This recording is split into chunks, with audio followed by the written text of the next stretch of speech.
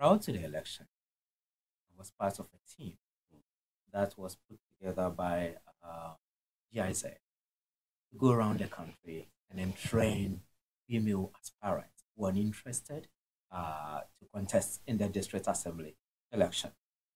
And also, it is not that women are not really interested in contesting for the election, but there were many cases that we encountered where women who contested in the previous elections and want to stand again for re-election were given ultimatums by either their husband or by the family of the husband or by other people in the community to stand down.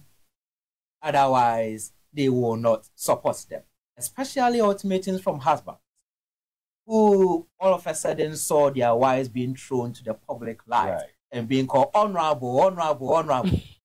And for many of the women, the husbands felt as if now the women had taken away their shine, had taken away their leadership role in the house. And we talk about culture. Yeah. Culturally, people expect that if you enter a house, the man should be the man. At the end of the day, and demonstrate that he is the man, having more resources even than the woman.